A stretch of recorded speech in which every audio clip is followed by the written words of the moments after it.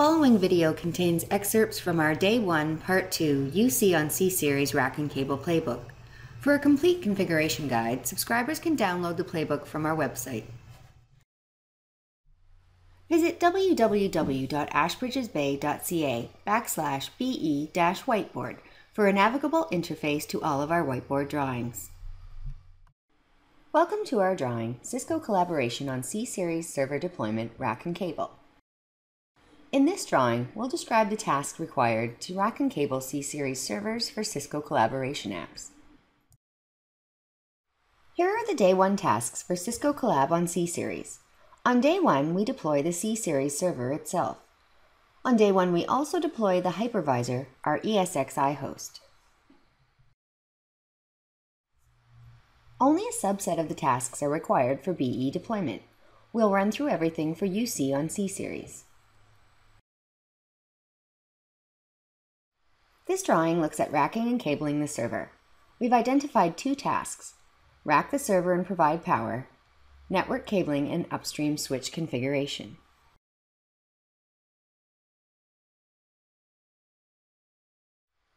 The installation and service guide is your friend. There's one for each C-Series model, but much of the material is the same. Download one now. Racking the C-Series is straightforward and well documented in the installation and service guide. We'll assume you can figure out how to rack the server and provide it power. The installation and service guide provides all the information you need. Network cabling is trickier. We'll discuss this in detail. We will use the LOM, or LAN on Motherboard card, for networking. The ports we are using on the LOM are numbered as shown.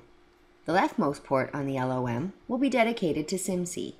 The other two ports will show up as 0 and 1. Here's a picture showing the LOM ports on the front of a C220 M3 server.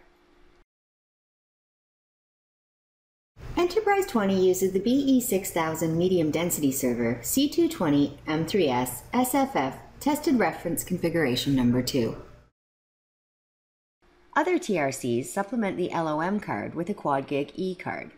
We'll add drawings for that configuration as soon as we can. Enterprise 20 is the model Enterprise used in the A-Bay lab environment to illustrate configuration and ongoing administration of BE6000, BE7000, and Cisco Collaboration deployments in general. We'll discuss C-Series network cabling in the context of our Enterprise 20 deployment.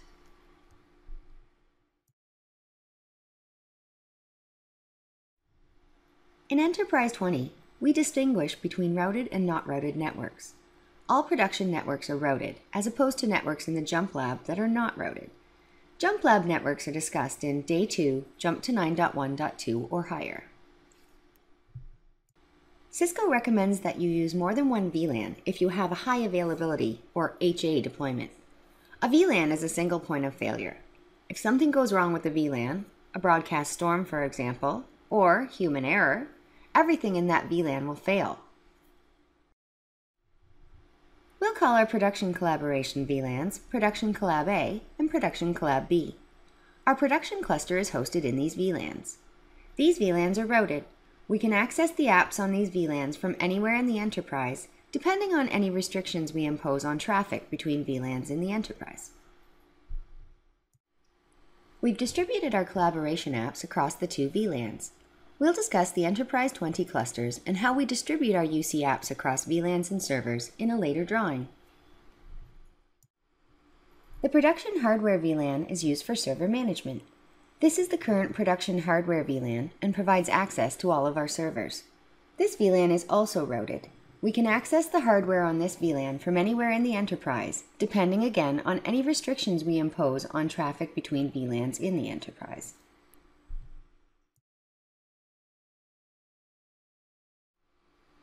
Our new BE6000, BE7000, or other UCS hardware will be attached to the production hardware VLAN and used for our Cisco Collaboration applications.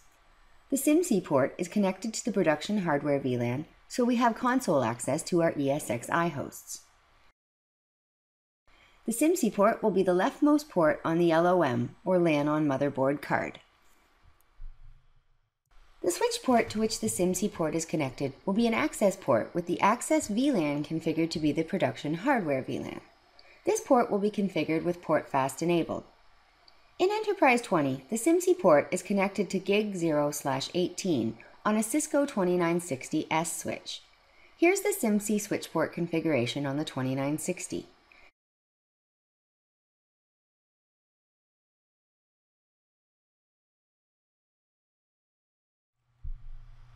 Enterprise 20 has a production hypervisor VLAN for management of our virtual applications using VMware hosts and vCenter.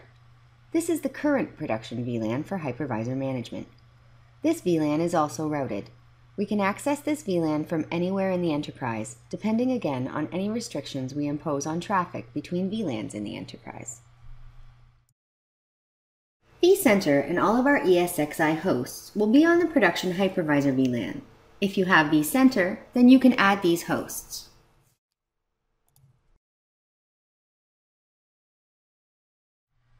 The remaining 2 ports on the LOM card will be connected to different upstream switches. This is the configuration for the BE6000 medium density server, C220 M3S small form factor tested reference configuration number 2.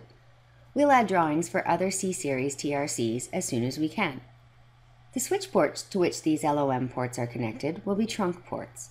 The production hypervisor VLAN will be enabled on the trunk. The native VLAN will be configured as an unused VLAN, and port fast for trunking will be enabled.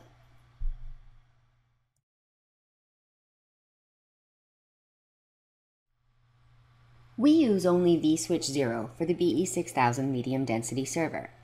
We'll discuss vSwitch configuration in a later drawing. These 2 ports will be configured as the VM NICs for vSwitch 0, the only vSwitch for this configuration. The VM kernel port group will be connected to this VLAN and enabled for vMotion if you have vCenter.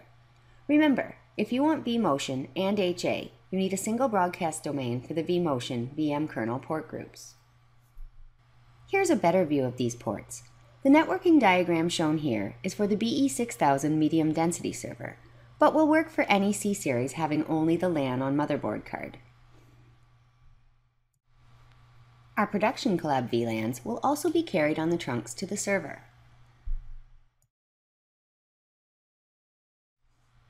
These are the Enterprise 20 VLANs. Not all VLANs are used for base deployment.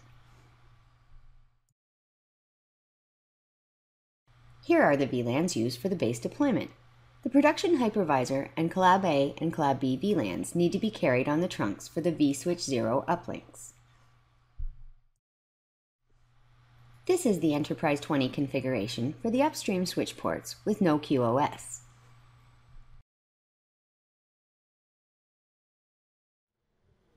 The server is racked and cabled, and the upstream switches are properly configured. Next, you configure SIMC. Then you can access the server console using KVM and shut down, start up, and reboot the server.